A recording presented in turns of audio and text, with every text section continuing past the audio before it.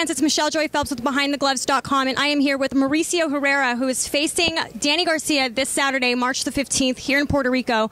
How are we feeling? Oh, we're feeling great. We're ready. Our camp's over. We're ready for the weigh-ins tomorrow, and we feel 100% confident, and we're ready to go. You're facing the best at 140.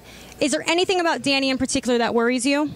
No, I mean, I've fought in tough guys in the past. I mean, Danny's, to me, he's human like me. I mean, he bleeds like me. I have no fear of Danny. Only thing different is he's there for belts, and we're going after him.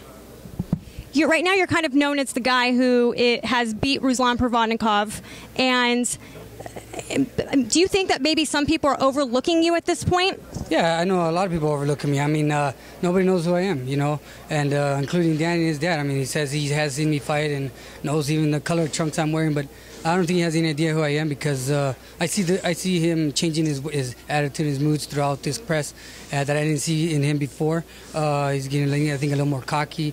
So I see a lot of things. Maybe it's taking me lightly. Who knows? But we trained for 100% Danny Garcia, so we're going to be ready either way. What did you think of Danny's performance against Lucas Matisse? I thought he did a good job. You know, he showed that he can box a little, but I thought it was a very close fight. I mean, it wasn't like he destroyed the guy, but he did what he had to do. You know, I had a feeling Danny was going to win also. I had sparred with Matisse and thought that if Danny can box, he would beat him.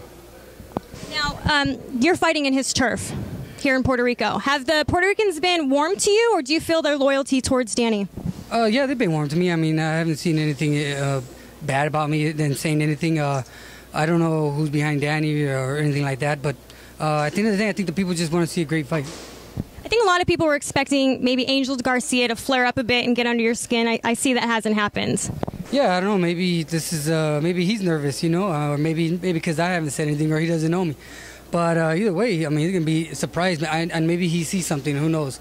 But he seems like he's nervous, and Danny seems like he's the one that's the cocky one this time. What's the game plan come Saturday night? How are you going to take Danny Garcia's O away from him? Well, it all depends how he comes out. You know, I'm known as a boxer, but they know I'm known also as I can brawl. So, depending on how Danny wants to do this, and whatever more comfortable for me, and how I feel I can beat him is what I'm going to do, and I can change and adjust in the ring. Right. Well, thank you so much for your time. Do you have a Twitter account you want to give a shout out for the fans? Yeah, Twitter, I'm Mauricio Herrera, and Facebook, I'm Mauricio Herrera, and just want to let everybody know, look, you're looking at a great fight, fight of the year. Great. Thank you so much. Appreciate it. Thank you.